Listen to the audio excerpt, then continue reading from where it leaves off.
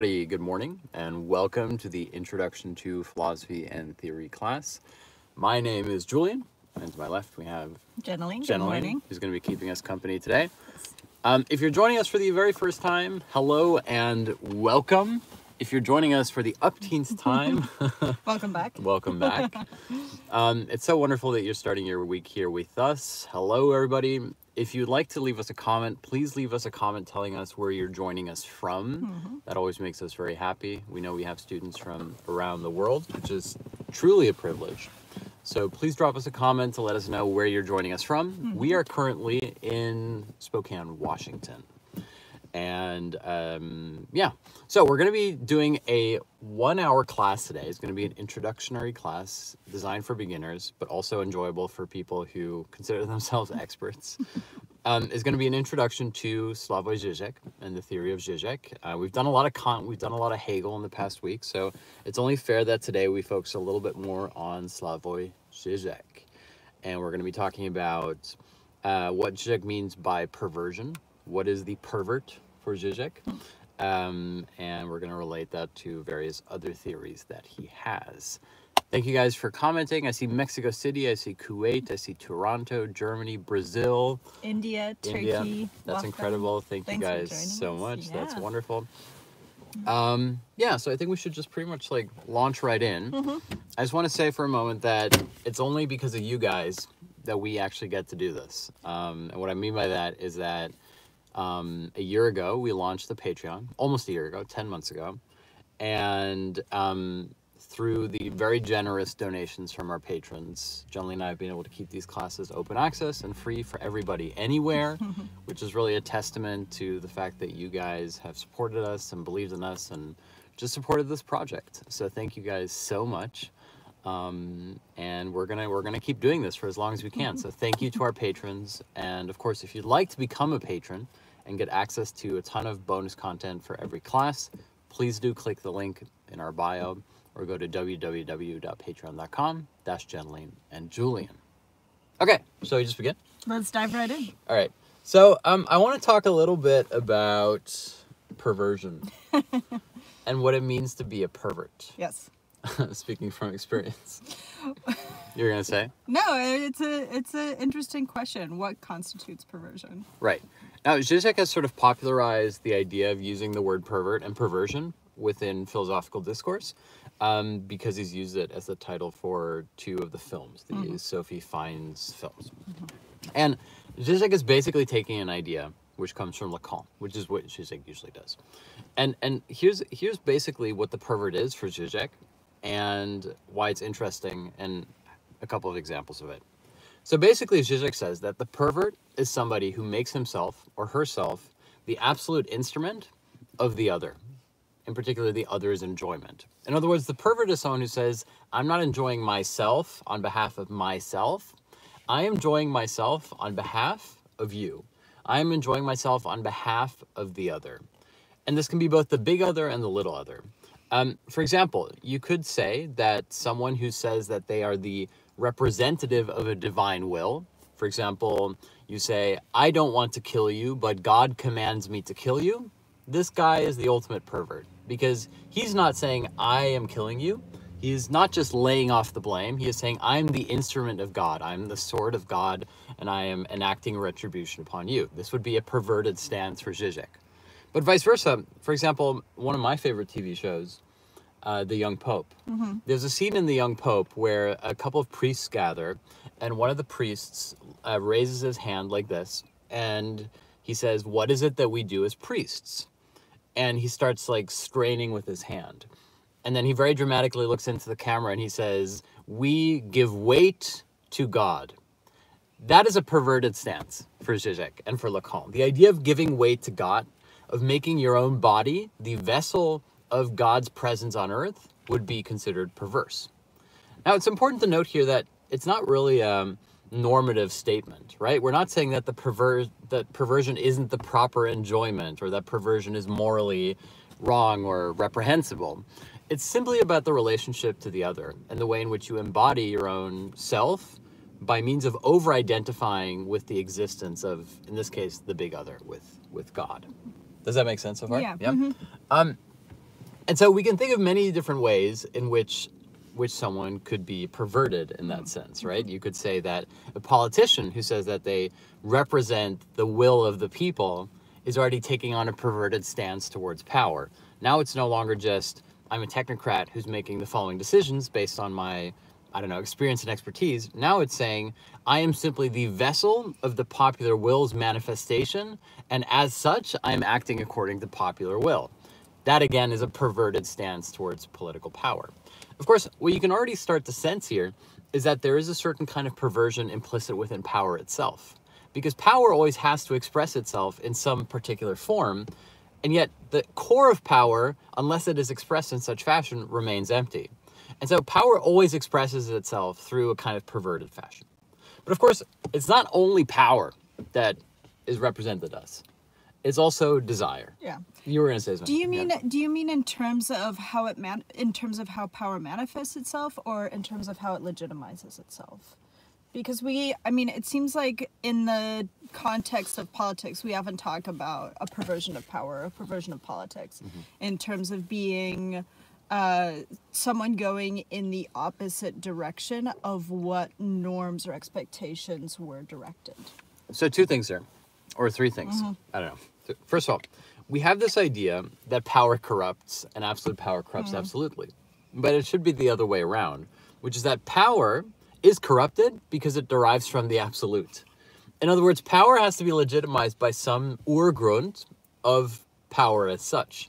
Whether it's the legitimacy of the father in the patriarchal society, whether it's the idea of God in a religious society, whether it's, there's always some, exactly, the people in a democracy or in a totalitarian system, there's always a kind of external substance that gives rise to the so-called legitimacy of power. And so it's not that power corrupts absolutely, it's that power is already corrupted within itself by the absolute that has to be filled in.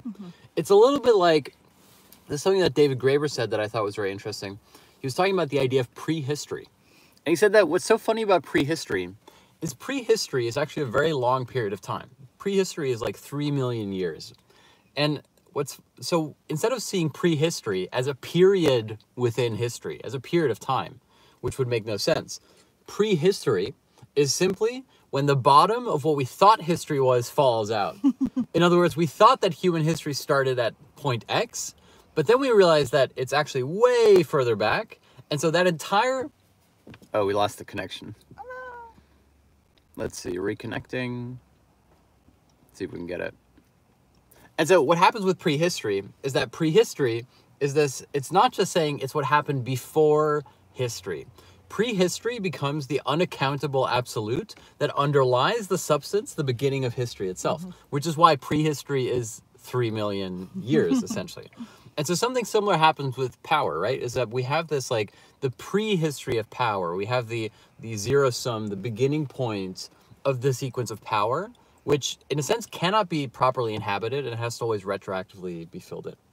Now, the second thing that I was going to respond to what you said there was that another example of the perversion as such, is the person who believes too strongly in a kind of black and white division. For example, between truth and lies. Think about, we just had January 6th, for example, which was the a year since the storming of the Capitol here in the United States. And what January 6th led to, I mean, in part this year, was just enormous amounts of mostly liberals saying things like, we have to protect the truth, we have to protect democracy, we have to uphold whatever, right? There's this huge, like, sort of virtue signaling about how important it was to protect this society or whatever. And what I'm trying to point out here is that the person who says that they're the representative of truth, the person who upholds truth in that kind of a pure form as the opposite of lies, it's precisely that person who doesn't see the central lie of their own position, which is that, in a weird way, the ultimate lie is the idea of an unadulterated truth. No? Yeah. Am I going too fast? No, I'm with you. You seem troubled. No, I'm with you. I started thinking about January 6th and I got troubled. Yeah. The idea that there is such a thing as an unadulterated truth which can be distinguished from lies, something which has to be upheld as a principle, that is itself the ultimate lie. And so here's again the pervert's dilemma, the pervert's position, which is that as soon as you say, I am the representative of the absolute X, in this case, I am the justified, righteous representative of truth, at that point, you've already misrecognized the lie within your own position. And so the perverted enjoyment is that instead of overcoming that deadlock within your own life, you've avoided it by transposing it onto some higher authority or ideal. This is also why, like, the best way to like become a very self-righteous person is to be somebody who actually believes in the rule of law, who actually believes in the idea of like principles, etc. Institutional integrity. And I think the previous 4 years should have at least taught us that it's not a debate about what is true and what is not true. That's not a useful discussion. And then the third thing that I was going to respond to you, because I promised 3, is that, because you were talking about norms. Yeah. The thing about the norm, and this is sort of a like classic Hegelian insight, is that the norms don't exist until they don't exist. In other words, and this is something you've probably seen in your own political spheres, people only complain about norms at the exact point that they think the norm has been breached or broken. In other words, the norm, and this is very important in relationship to the idea of law, the norm didn't exist to begin with. The norm is only evoked retroactively at the exact point that you perceive it as lost. And this is also why a norm is distinctly not an unspoken rule. An unspoken rule is very symbolically codified. A norm is something that you only regret once it has passed. And there's something perverted about norms in that sense, because a norm not having existed in the first place, only being evoked once it has been lost, in that sense, a norm is evoked as this is the thing that should be absolute and that I represent. In other words, the person who complains about how norms have changed and norms have been lost is the pervert. It's the person who's over-identifying with the higher principle that no longer exists, that in fact never existed, but was embodied supposedly by their own self-righteous attitude. And so whenever somebody complains about norms, what they're complaining about is something that, in a sense, is supposed to show how they are the last sole representative of said norms. Again, if you believe in that kind of stuff, then you have this false division between what is true and what is false, between what was the norm and what wasn't the norm. And so one of the things that Hegel talks about is that a norm only exists in order to fade away. In other words, once you talk about a norm, you're formalizing something that has already passed. It's already gone. And you're saying either it becomes codified or it sort of withers away. Well, yes and no. If you can't codify a norm. Do you see what I mean? Okay. This would be an impossibility. The norm only presents itself as, oh, this was the norm at the exact point that you perceive it as being gone. Okay. But we don't have to get too technical sorry. about that. No, you don't apologize. I think it's a totally good question. I'm probably being very, very unclear, and I apologize for that. Now, how does this help us understand why Slavoj Žižek says that cinema is the ultimate pervert's art? Well, the answer is, cinema for Žižek isn't telling you what to desire. It's telling you how to desire. Now, what's the difference there? If I'm telling you what to desire, I'm simply telling you, here is desirable object. I'll give you an example. If you watch TV, especially if it's a sports game, there will be advertisements that will try to induce you to buy fast food. Hamburgers filmed in slow motion. The whole thing is very pornographic. Even in the cinema, it's advertisements for popcorn, etc. Yes, and it's very vulgar. It's very like sort of pornographic, which isn't to say that pornography is vulgar, but what makes it vulgar is that no hamburger will ever be this juicy. I mean, it's like positively dripping and exploding, and like, if you've ever looked at one of these hamburgers in the commercials, they're like kind of like expanding. Like the whole thing is like properly vulgar, and it's, for me, for example, if I'm lying in bed, I want to go to sleep, and I'm watching TV, which I know is very poor sleep hygiene, and I see one of these ads, my mouth will start salivating. Like, I get a mouth erection, basically, because I've just been triggered. Now, this has nothing to do with cinema. There's nothing cinematic here, even though it's shot in slow motion and there's lighting involved. It's not cinematic because it's not teaching you how to desire. It's simply making you desire. It's triggering you. Cinema in that sense is very different. Cinema isn't supposed to just give you the fantasy. Cinema in that sense is not like the Freudian dream. It's not just wish fulfillment. Cinema is teaching you how to dream.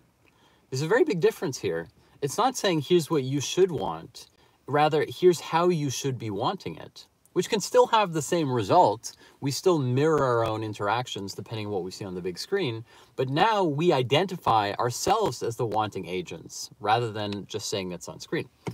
And so a classic example, which will probably make less sense for people who are on the internet, but if you grew up watching cinema as your primary mode of cultural engagement, you learned how to kiss by watching people kiss. You learned how to walk and dress and how to comport yourself towards others. In other words, cinema was a guide towards being in the world. And it wasn't saying, here's a how-to, which is the biggest genre on the internet, of course. But it was saying, here's how others do. Others, fantastical actors, etc. And of course, that's the entire point of the how-to genre, which is predominant on the internet today. It's the idea that you're not being told what to want, you're being told how to want and how to live. And fundamentally, this is also the pervert's paradox. The pervert's paradox is that secretly most people want to be the agents of some higher wanting. They want to be submissive towards some way of life. People want to know how to live. This is essentially what people do. Not because they want to slavishly follow other people's advice, but they want to exist in that headspace where they're thinking of themselves as someone who is learning how to live. And cinema gives you that satisfaction of temporarily suspending your own life, sitting in a dark room, and enjoying being the person who's imagining how one might live if one were in said situation. Which means that there's a very different element within cinema when it comes to catharsis, sort of the classic structure of, tragedy and art, versus cinema as the pervert's art. The catharsis isn't perverted because in catharsis, you're simply saying the other is doing it for me. The other is dying, the other is crying, the other is having this big experience, and now I have thereby also rid myself of it. Whereas within cinema, we have the exact opposite, which is that the other is not doing what I am doing through him or cannot do through him. I am using the other so that I can properly inhabit my own life, my own emotions, my own experiences. In other words, within catharsis, we have the subject, the individual, who has these emotions and in a sense is drained of those emotions by projecting them onto the other. Within cinema, we have the total reversal of that, which is that the subject doesn't know how to want or how to feel, except when refracted through the feelings and the wantings of the person depicted on screen. Mm-hmm. And so we have an inverse relationship between the cathartic experience of art and what Žižek calls the perversion of cinema. Again, it's really important to note that perversion is not used as a normative statement. We're not saying that catharsis is a higher form of art and that cinema is a debased version of said art. If anything, you could say that the opposite is true. Cinema is much more honest because cinema confronts you with the emptiness within your own desire. It's only catharsis that gives you the illusion that you have these noble and high emotions to begin with, even though you're secretly being manipulated by the person on stage. By catharsis? Am I going too fast? No. By catharsis, do you mean theater exclusively, or do you mean any cathartic art form? Well, originally the idea of catharsis only relates to theater. But you could say that it also works in other art forms, essentially. If anything, for example, you could say that music remains cathartic. When you're listening to music, you are mirroring and channeling your own emotions, but you're also induced towards a higher emotion. It's like to listen to a really good song can be like having a really good cry. There's an emotional release that takes place. When you go to the cinema, as much as you enjoy yourself, it's usually not because you're craving an emotional release. Instead, you're actually craving a filling in of what you want the emotion to be of your own life. Now, I'm not trying to make any generalizing statements about what you experience when you're in the cinema or when you go to the theater. I mean, that would be pointless. What I'm trying to point out again is that the pervert's position is specifically the position of saying, I'm inhabiting the desire of the other. I am the pure instrument of the other's will. And what happens within cinema is that you become the instrument of the desire of the cinema. It's not that you're being brainwashed, it's that you're learning how to desire. Does that make sense? Yeah. I feel like you're very skeptical today. No, I'm with you. I got kind of onto this sidetrack about, like, is that something that's unique to cinema? No.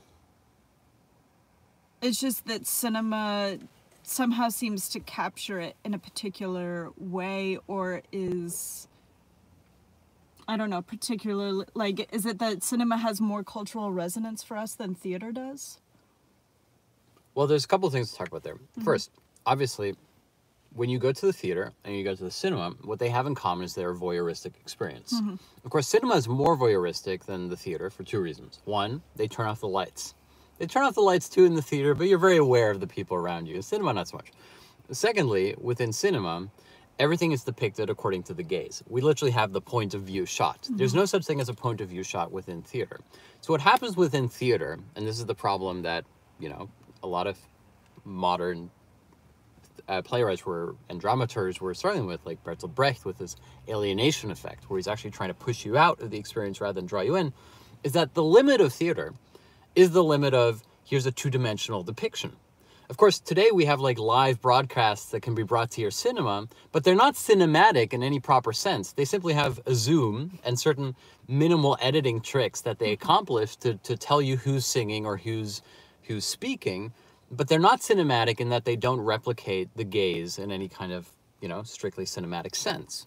When you're watching a piece of theater, you're watching a miniaturette, you're watching a stage play, which means that you're already, from the vantage point of the person who's viewing it, you're in a very different position from when you're in the cinema, where it's specifically emulating your gaze.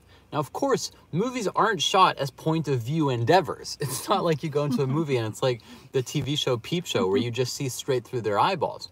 Instead, movies are constantly breaking down and manipulating what is a point of view. And that's also cinematic technique and cinematic art, which, one of the funny things about theater, I think this is the question you're asking, is, does theater become obsolete once we have cinema?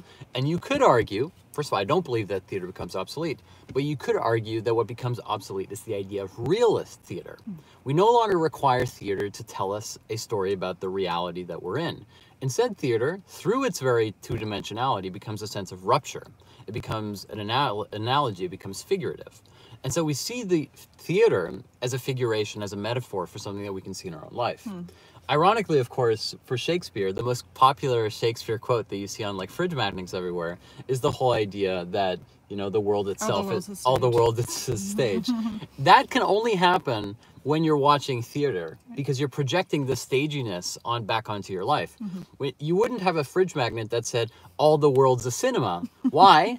Because it already is. We only experience our own life through the desiring gaze that we've learnt through cinema.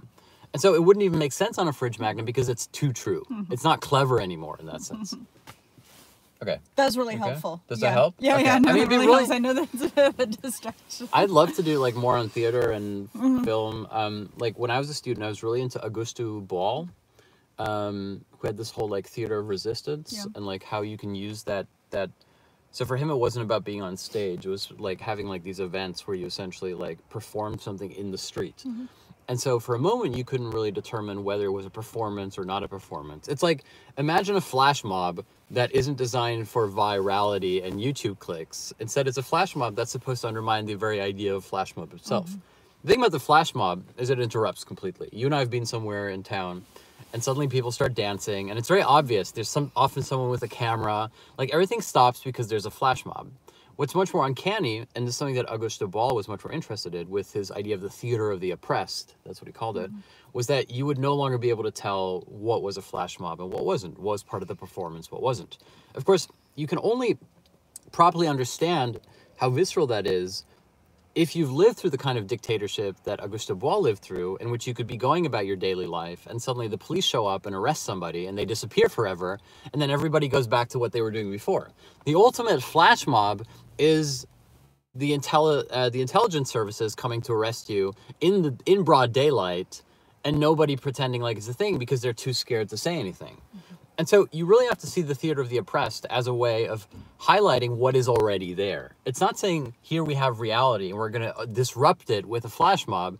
Instead, it's saying that the way in which we experience reality is already a kind of flash mob. And there's something very vulgar and scary and terrifying in that. And so he's over-determining, he's over-bringing you to that. I mean, that's obvious, right? Yeah, no, that's a really good example. I don't want to do too much. I mean, it'd be fun, but like, but that's not entirely where we're going. But. So we're still talking about the idea of perversion and the idea that perversion is when you like inhabit the other, when you become an instrument of the other. And there's there's like a, I don't know if Žižek makes this explicit, but there's a link that you have to make, I mean, you can make, between the idea of the pervert and the Hegelian idea of instrumental reason. Now, the Hegelian idea of instrumental reason is already a little bit of a paradox, because the idea is that if something is instrumental, then it's simply unfolding according to a predetermined path. And if reason, right, rationality, is itself instrumental of a higher order, of an absolute, Hegel isn't saying that we're all just automaton that are following like a predetermined fate. Instead, and this is something that Nietzsche would then later do with the whole idea of amor fati, right, embracing your own fate, is this idea that it's only through rationality, in other words, it's only through the excess of reason, through the excess of subjectivity, that the idea of a predetermined, prehistoric absolute comes into being in the first place, which is Hegel's play on Kant, which we talked about extensively in the previous 2 classes. And so instrumental reason has a perverted quality, but it's not the perverted quality of saying, I am the agent of historical determinism, which would be a kind of like vulgar Marxist determinism. Instead, it's about how there is a perversion within the idea of God himself. That God is the person who's saying, I am the vessel of your unfolding. And of course, this is also like the perversion of every parent. A parent who says, I'm no longer a real person. I'm simply the person who creates the conditions for your unfolding as a person. Although secretly we all know that then the parent wants us to say, oh, you're the best parent ever, etc. The same is true, the core of perversion within the philosopher, the teacher, which is to say, again, I am simply the person who is helping you on your path towards enlightenment and wisdom, etc. That's a properly perverted stance, which is also why no philosopher should ever say this, because if you're saying that this divine wisdom that I have within me is the condition for you to live your best life, at that point you're a pervert because you've become the instrumental agent of the other person's fulfillment. This is why like a properly philosophical educational stance would be to say, here's what I know, now go screw off and do whatever you will with it. And that's of course also what a parent who isn't perverted does, is a parent says, I brought you into the world, I've sheltered you, but now be your own person. And in a sense, this is also why in the Christian event, the crucifixion, God goes from being the perverted God towards the not perverted God. Until then, humanity is simply the process of fulfilling the instrumental reason of God, which is why it's very easy for God in the Old Testament, when he gets frustrated with humankind, to simply wipe them out and start over, because that's what the pervert can do. It's only through when it goes through Christ that God, in a sense, abdicates his own responsibility for the unfolding of human community, the faithful, etc. Anyway, I don't want to go on too much of a riff there. So we're already talking about desire. As soon as we talk about cinema and cinema being a pervert's art, we're talking about the fact that cinema is not teaching you what to want, it's teaching you how to want. And as soon as we talk about desire, there's a couple of examples that Žižek often uses. One of the most common examples, or like frequently used examples that Žižek has, is an example about the Kinder Egg. And the Kinder Egg is a kind of chocolate. Have you encountered this? You know, I have. I don't think I've ever myself had a Kinder Egg. But I think the American version of this, I don't know if it still exists, is Cracker Jacks. Which is like a little box of caramel corn that always comes with a toy. So there's something similar, but still something very different that's working here. And what you're describing is like the Happy Meal version of it, essentially, right? It's a bit like a Happy Meal. You buy something, plus you get a toy. It comes in the box. In the box? Yes. Okay. Yeah, it's probably similar. That's and it's fine. In the Take Me Out to the Ball Game song. That's very great. So I think first I want to explain the example, and then we can talk about whether the Cracker Jacks are an equivalent. Really applicable. Go for it. This makes no sense to me. I'm not sufficiently American to know what a Cracker Jack is. Well, actually, before we talk about that, let's return to the idea of the pervert for a moment. Yeah. Because I briefly talked about the fact that the pervert, one of the things the pervert does is that he feels like there's a division, for example, between truth and lies. And that what the pervert fails to see by saying, I am the instrument of truth, is that the idea of a pure and unadulterated truth is itself the purest lie, as it were. Now, there's something that happens when it comes to over-identification with any political cause. And there's a Žižek anecdote that is quite useful here. Žižek says that when he was growing up under what was still then a communist state, his experience from the Communist Party, I should say, his experience in the Communist Party was that people weren't really devout communists, that everyone was cynical about communism within the power structure, and that the people who were identified as potential dissidents were precisely the people who over-identified with communism. In other words, the way in which the power structure was perpetuated wasn't by saying we have this like rigid, devout commitment to communism. The way in which the power structure was upheld was saying none of us really truly believe in it, but we're all participating in it anyway. And so the best thing you could do to be a dissident wasn't to start saying, I'm a capitalist Western consumer who wants to undermine communism. The best way to be a dissident was to properly be a communist. Was to be the most enthusiastic party participant. And Žižek has this great anecdote where he says that he was at one of the like leaders of the party was giving a speech to his university. And he was essentially sort of vulgarizing Marx. He was saying, you know, we shouldn't be thinking about the world, we should be changing the world. We shouldn't be just sitting on our university benches, we should be up and working with the common man. He sort of turned that into it. Of course, Marx is the point isn't to think the world, the point is to change it. Of course, this is already a bit of a joke because from a Hegelian perspective, which Marx embraces, thinking the world is changing it. But anyway, and and he misquotes Marx, etc., and he's sort of vulgarizing it. And Žižek says that as a student, he walks up to him later and he says, don't you know that you misquoted Marx? Don't you know that it was actually thesis 11, not thesis 4, etc.? And the man turns to him and he says, yes, of course I know, but that's exactly the point. Now, there's two ways to interpret this story. One, we could say, well, the guy's just covering. He actually doesn't know Marx. He's not like a devout communist in that sense.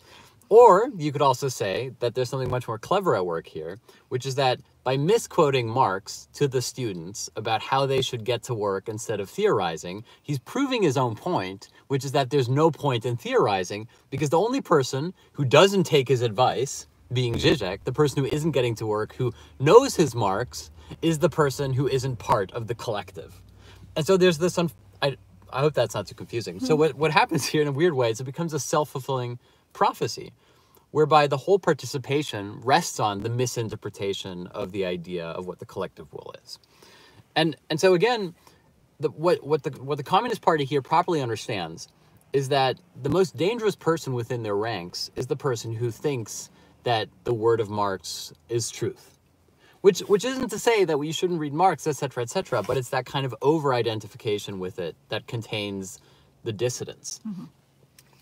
Vice versa, this is also why if we actually make a giant leap towards someone like Karl Popper, who claims that, you know, the foundations of the Enlightenment have to be protected, and that truth is a fortress that has to be guarded by the hordes of the untruthful, which is already like a weirdly like racial, ethnic, you know, gates of Vienna being stormed by the, you know, by the Turks, etc., by the Ottomans. This very framing of truth as something that exists within the vaulted gates of the Enlightenment that has to be protected from the Persian threat or whatever. I mean, not that the Ottomans are the Persians, but whatever. That is itself, of course, the least truthful position. That is the perverted the position. That is the saying, I am the agent of truth. And so what happens is that, and this is something that you really have to see over and over through the works of Žižek and other people like Žižek, is that rather than saying we're anti-Enlightenment, they're trying to save the Enlightenment from itself. Because nothing is less true to the Enlightenment than saying, I am a knight of the Enlightenment. In other words, as soon as you interpret the Enlightenment, the pursuit of reason, rationality, empiricism, etc., as your vocation, as your, you know, divine mission to protect the world from the passions of untruth and religion and whatever, at that point you've essentially canceled out the Enlightenment. And so the only way to save the Enlightenment from itself is to point out the properly Hegelian idea that maybe reason is itself the ultimate madness. Now, what does that mean? Why is reason the ultimate madness? From a Hegelian perspective, and this is something that Žižek has argued over and over again, the idea of subjectivity, the idea of consciousness presents a problem. The problem of consciousness, as we talked about last week and the week before, the problem of subjectivity, of individual reason, is that we don't experience reason as reason. We experience reason as judgment. In other words, we're judging according to concepts, what we find around us. Ironically, it's precisely within the cognitive sciences that we find this, quote unquote, proven, most people see like, oh, cognitive sciences and like neurosciences as being like, we're going to debunk this abstract philosophy coming from Kant, but nothing could be less true. Think about one of the key lessons of like neuroscience, which is something that Žižek has written about as well, which is that your brain is basically working on autopilot most of the time. Like when you go into a room and you see red chairs, and then you go into another room and you see more chairs, your brain is not going to look at all the chairs and decide, are they red or are they green? Your brain is going to take a snapshot and make a judgment on whether or not it's likely that the chairs are red, because the chairs were red in the other room as well. This is the famous experiment, like you can see it on YouTube, where there's a group of people dancing and there's like a guy in a gorilla suit in the background, and you don't see the guy in the gorilla suit. Basically, what your brain is doing all the time is your brain is tricking you into being cost efficient, as it were. And there's another beautiful experiment where you flip people's faces upside down, but you make a change to them. So when you look at the picture of their face upside down, it looks like them. Your face your brain rearranges it so that, oh, that's Kanye West, that's Margaret Thatcher. But then if you flip it, the image is like, like totally wrong.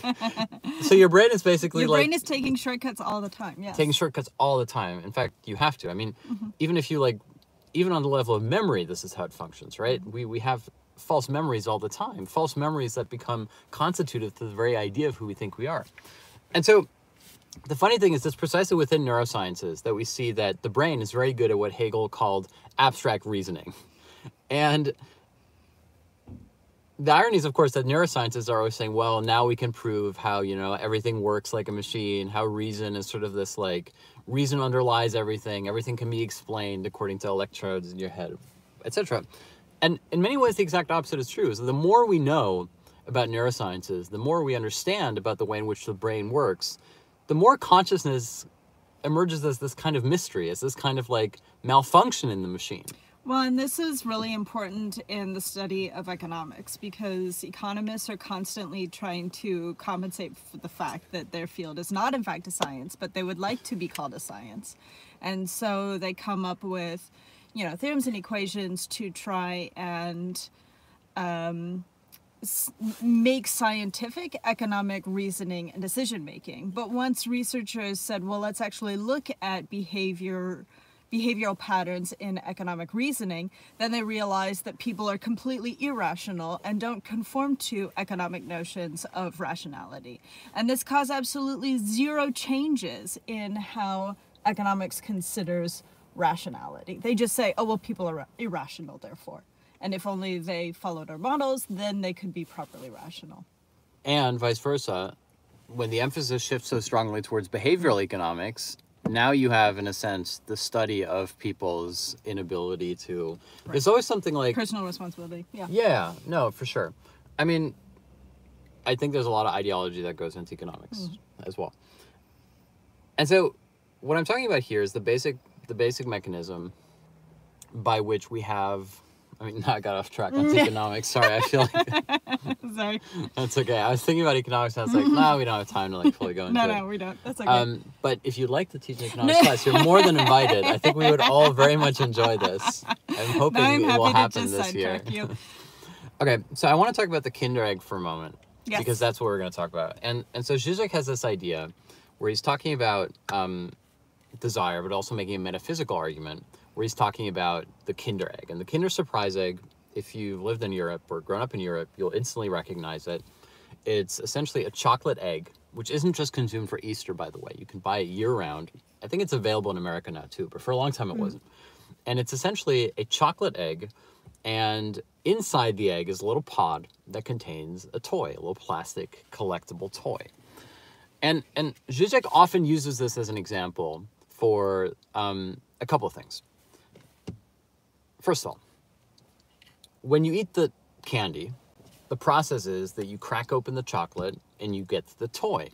But as soon as you've opened the toy, you discard the toy and you go back to the original candy. Now, one of the questions here is, what did you really want? Did you want the chocolate or did you want the candy? In other words, did you want the thing or did you want the thing that was in the thing? For Žižek, you want neither. Instead, you want the process of thinking that there is something beyond the horizon, that there is something more. The same principle holds true when you buy a tube of toothpaste or a can, or like a jar of peanut butter that says, this time with 30% more peanut butter, this time with 30% more toothpaste. In other words, you're induced to buy the thing because you think that it has extra. When in reality, you're just paying for the size of this tub. It's not like a tub plus a tub. It's already contained the surplus, and the surplus enjoyment is already contained within the tub itself. Of course, this induces you to buy it. On a similar level, we do something on Patreon, which is not unlike that, which is that you can buy my ebook on Patreon for $25. But every time I tell you can buy my ebook, I usually say, I don't always do this, but if I were better at marketing, which I'm not, I would say, plus you'll get the audiobook for free. Now, strictly speaking, this is untrue. Strictly speaking, you're buying $25 worth of the ebook and the audiobook, plus all the downloads for the classes, etc. But it still functions according to the same underlying psychoanalytic principle, which is that you're more enticed to buy the book, not for what the book is, but because you think you're also getting the audiobook for free. And of course, the natural evolution of this today in our society is that we have these weird, uncanny products that are supposedly for free. For example, if I go to AT&T, which is like a cell phone provider here in the United States, it says that the iPhone is now being offered for $0. And it has like a 0 on it. Now, there's a difference between $0 and free. $0 means that you get the iPhone, but you pay for the cellular plan. In other words, you're actually paying quite a bit more than if you were just to buy the brick of the iPhone without the plan. Now you're stuck on monthly installments. And so this very idea where the free version of something is the more expensive version is part of that same process. The exact same thing is true when it comes to marketing online. Most people say, sign up to my newsletter and you'll get a free ebook. Well, at that point, it's no longer free. At that point, you're giving away your personal information to somebody who wants to have you within their marketing ecosystem so that they can send you advertisements, but you get the ebook. Which isn't to say that it's a bad deal. It's just saying that what you want isn't the ebook. What you want isn't the sign up. What you want is the thing beyond the signing up. And so you're not just saying, I'm going to give you more of something.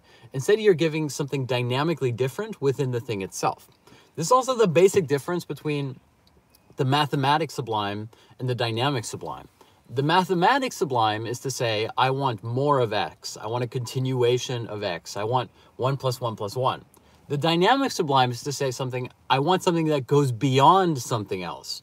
This is also why the Lacanian motto, the slogan about love, which is, I love in you what is more you than yourself, and hence I want to destroy you, is the dynamic sublime. It's not just saying I like you, and liking you more means I love you, which is of course the failure of how friendship never, I mean, I don't want to say never because people have diversity of experiences, but usually when you're friend zoned, it's not that you get along, and if you get along more, you will become lovers, right? It's not the mathematical sublime. It's not saying we like each other, we like hanging out, and since we like hanging out so much, maybe we should also start doing it and being a couple. That's where you get friend zone. Friend zone exists in the mathematical sublime. The dynamic sublime is to say there's a spark that we have for each other, which is simply the opening for something different beyond. I posted a joke about this that, of course, was misinterpreted, which is my fault. But I was talking about, and again, this is something that Žižek talks about as well. I was talking about how when, you know this one, when a man and a woman are having sex, it doesn't have to be a man and a woman, but okay, old-fashioned, you know, millennial here. Man and a woman are having sex, and the woman says more, which is already a performative utterance, right? I mean, it's rare for it to be the other way around.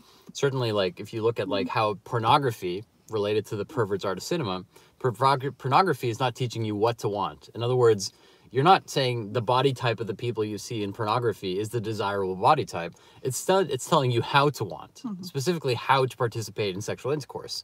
This is the funny thing about people who get very excited about pornography and like children watching pornography, or, you know, minors.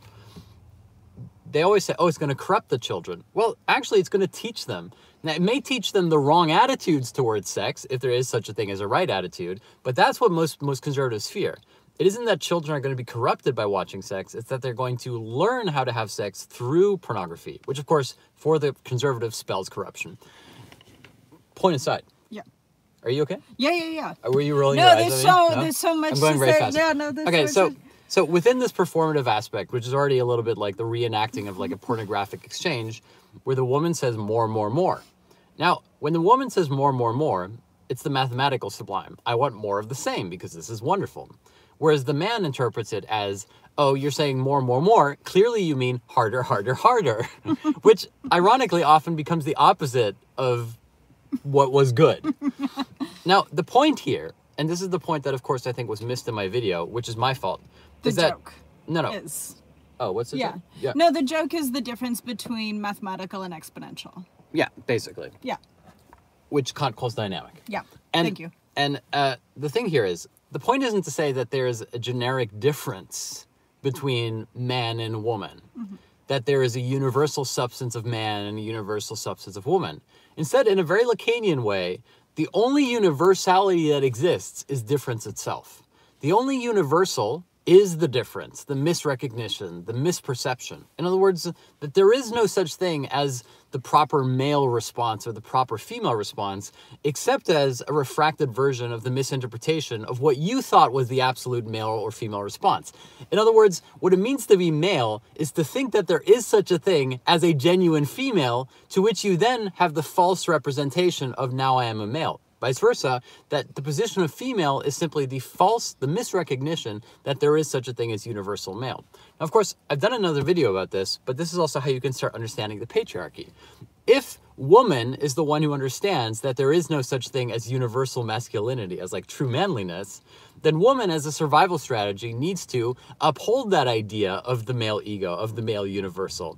And by means of sort of cynically upholding it, you end up being in a position where femininity is cast as a universal submissive substance to the idea of men. And you become trapped in this very repressive cycle which we today call patriarchy. I don't know if you did a clip about this after Bell Hooks passed away, but I thought that this was a good insight. And I can't remember what the quote was, but it was the idea that patriarchy as sort of the disavowal of feminism doesn't initially necessarily emerge in the experience of young women, but rather in the experience of young men. That it's about teaching young men what masculinity is as the complete absence of attributes that we associate with femininity. And that escalates into the denial of feminism. Sorry, that's... Don't apologize. No, don't apologize. No, I mean, it's fine. It's just, the problem here is that the idea of teaching it. Yeah. The idea that there is some kind of like universal subset of what could be taught about what it means to be the right kind of man or the right kind of woman. As soon as you engage in that kind of level of discourse, you've already fallen prey to the exact problem, which is the belief that there is such a thing as a universal. Yeah. And so from a Lacanian perspective, the misrecognition, the difference, is the only universal part itself. And that the whole idea of male and female emerges retroactively as a response to wanting to fill in this lack. And so there's a perversion, not to the sexual intercourse, but there's a perversion to the idea of male and female, which is to say I am properly embodying the male archetype by means of my body, by means of filling in the gap that exists within the universal itself. And of course, in a literal sense, when you're having sex, you're filling in the gap in the other, which is mutually related. Now, if we take that back to the Kinder Egg, remember the whole point about the Kinder Egg is that what you're desiring isn't the chocolate, what you're desiring isn't the toy in the chocolate, what you're desiring is the gap within the object itself. What's pleasurable is the split. What's pleasurable isn't just being denied something. After all, if I said, here's a Kinder Egg, but I'm going to take it away from you, that wouldn't induce you towards any kind of enjoyment. This kind of like classic vulgar Freudian idea that everything, all desire emerges from a sort of primordial loss. No, nothing could be less true. The primordial loss exists already within the object itself. That's the Lacanian insight that he adds to Freud. It's not that you have something which is taken away from you. It's that what you want in the thing is the thing that is taken away from it already. In other words, what you want in the thing is that which goes beyond the thing. Now, what goes beyond the thing? It's not just the chocolate versus the toy. It's saying that, in a sense, you can never have either. As soon as you have the toy, you want the chocolate. As soon as you have the chocolate, you want the toy. And so what you want is this split, this negativity itself. Now, from a Freudian Lacanian perspective, this negativity is called the death drive. And that's essentially what Žižek's entire philosophical project is to say that the death drive wasn't there to begin with. The death drive isn't genetic. The death drive wasn't part of a priori universal substance. Instead, the death drive is part of the mistake of subjectivity itself. It's part of the, in a sense, evolutionary error that is human consciousness. The death drive is that which exists within the thing, which thereby exists within the subject, beyond the subject himself. And accounting for this split, sort of this constitutive negativity within consciousness itself, which is mediated through a perceived absence in the object, we can account for something that wasn't there in the first place, something that goes beyond just the idea of a universal thing. To bring that back to where we started in the class, this is also the problem of power. Because the problem of power is that it never really started with the powerful thing. This is the entire problem within the Arthurian universe of legend. Within the Arthurian myth, all power can be legitimized by some kind of substance of object. You pull the sword out of the stone, and whoever pulls the sword out of the stone is the person who's the righteous heir. That would be the perfect solution. Imagine a democracy in which we didn't have to vote, but instead everybody could just go up to City Hall, and whoever actually fits into the chair gets to be the rightful ruler. The Cinderella. The Cinderella thing, exactly. The shoe fits the thing. The hermeneutically sealed world of myth is continued in the Arthurian legend. In this sense, you have to see the Arthurian legend as going completely against the entire Platonic, Socratic, Western metaphysical revolution. It's actually going back to the world of myth. Everything fits. The right person for the right thing. Now, of course, there's a totalitarian element here as well, which is this idea that you were born for X. You were fated to do this thing. And if only we could create a society in which everybody fulfills their most perfect function, then we will have the world of myth, the hermeneutically sealed purpose of humanity where everything is right. This is also why if you go back to the Kinder Egg, there's a totalitarian element within the Kinder Egg, which would be to say, what if, and this is of course the misrecognition, would say, what if we strip away the chocolate to get to the core of the toy? The toy is the Arthurian sword, and if we only strip away the excess, we will have the ultimate thing. And that's how you realize the totalitarian element that is transferred from myth back into the Platonic universe. Because in the Platonic Socratic universe, the idea is that we have essence, illusion, the world of appearance, the stuff of chocolate that we're all immersed in. And if only we can crack that illusion, we can exit the cave, we'll have essence, substance as such. But of course, it emerges that this again is just the Kinder Egg.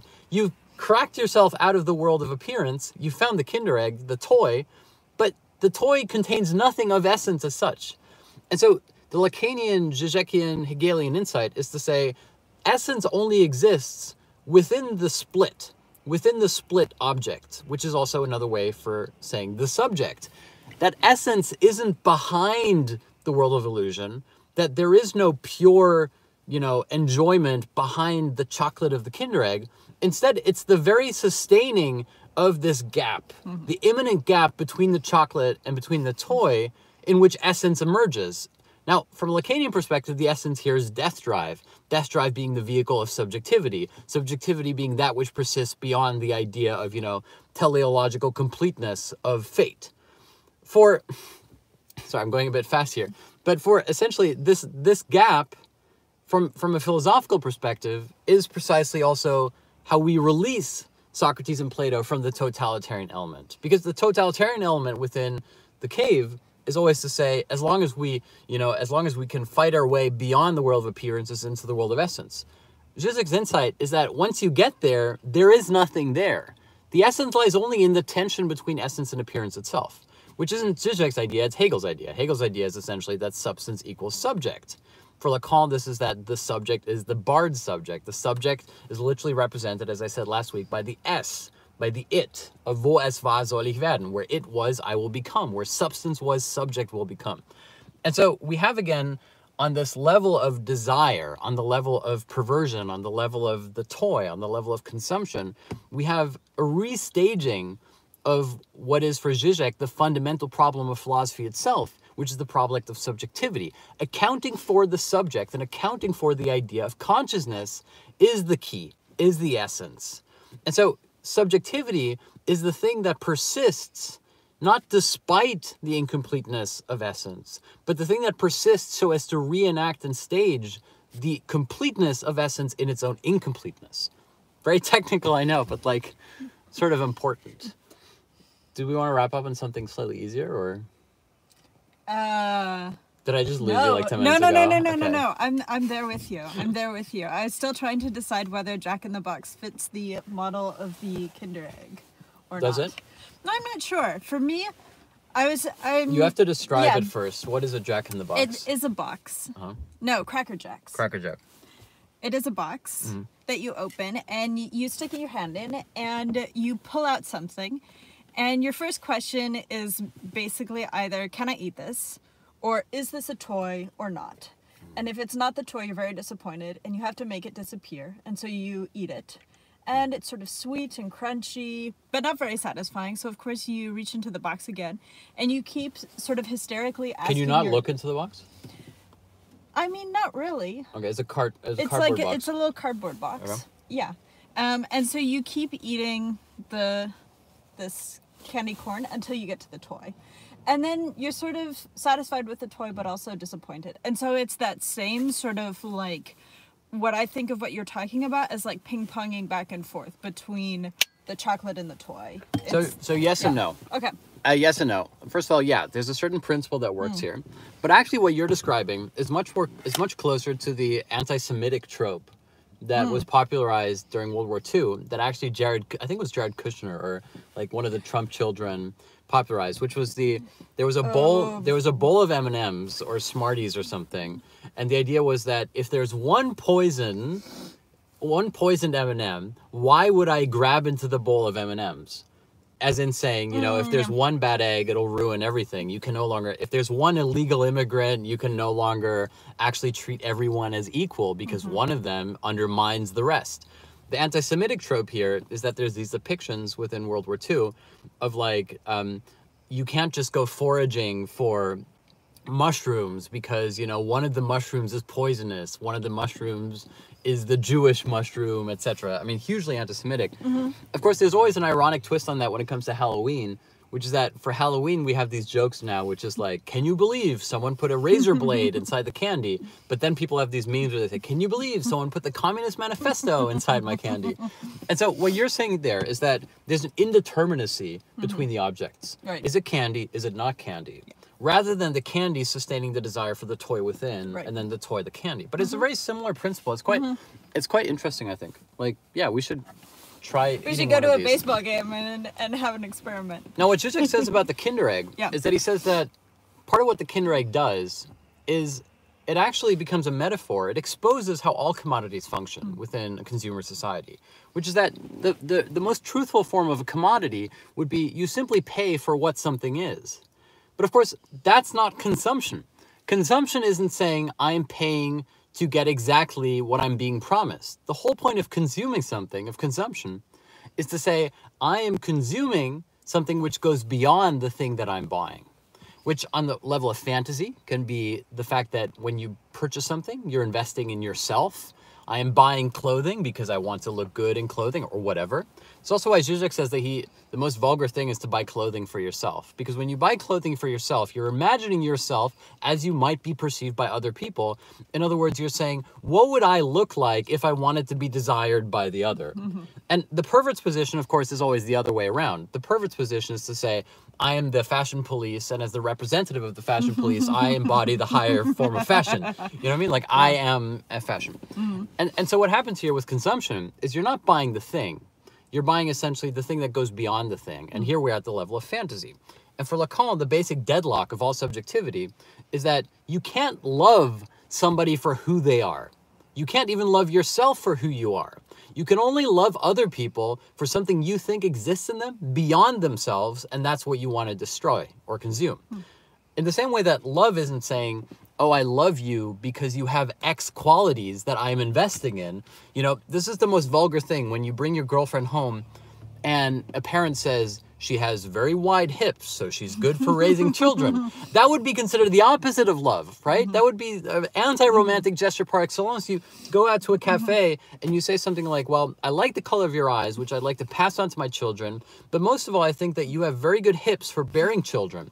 As soon as you make it about the exchange, it becomes the, you know, I'm paying to do X. There's something very vulgar in the transactional quality. The beauty, and it's also the pain of consumption, is that you're buying the inexplicable X, the thing that is in the thing beyond itself. This car is a storytelling machine, a vehicle of getting towards a new life. This, you know, these clothing will make me whatever. Like, you're investing in not the thing, you're investing in a fantasy beyond the thing. And for Lacan, that's exactly how love works. Love is essentially a consumer process, not because you're rationally choosing between different options, but because you're, in a sense, irrationally investing in somebody beyond what they seem to promise you. You don't say, oh, I know exactly who you are, therefore I love you, and we will spend the rest of our life together. It's the exact other way around. I love something in you that exists beyond yourself, something that you can't even see in yourself. That's what I'm committed to. So the point here, and we're going to develop this in the remaining 2 classes because we have 2 more classes and we've already gone beyond an hour. The point here is that for Žižek, the split in the object isn't a split between 2 things. It's an immanence to the thing itself. And that the split in the object can be mirrored within the split in the subject. The subject isn't split between 2 things. Difference is the only universal thing in the subject itself. Subject equals difference.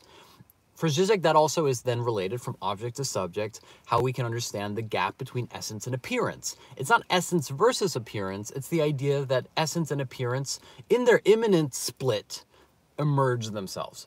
And that is Žižek's sort of teleological project, which he calls essentially applying the principle of death drive towards the ontological approach of Hegel and Kant. Now, we have 2 more weeks to talk about this. We have 2 more weeks until we finish the series called The Vanishing Mediator on Žižek, Hegel, Kant, and Lacan. Then it's going to be coming out as a book. Until then, you can read my book, The Hermeneutic Temptation, on Patreon, exclusively on Patreon. If you'd like to read my book, if you'd like to catch up with all these classes, you can find all that on Patreon. This time with 30% more. And so if you'd like to join that, please do take a look at our Patreon. There's a link in my bio. Until then, thank you guys so much for joining us today. It's been my absolute pleasure, our pleasure. Yeah, indeed. Thank you for making this such a familial environment. I really enjoyed that. Thank you for vibing with us. Yeah, of course. We're going to be taking a 5-minute break, and then we're going to answer your questions live on Discord. So if you'd like to join on Discord as part of our first tier, our $5 tier on Patreon, we're going to go live in 5 minutes. We're also going to record the Q&A as a podcast, which we're going to release exclusively to our patrons. On that note, thank you guys so much. Greetings, salutations, and love to everyone around the world. We shall see you guys next week. Bye-bye.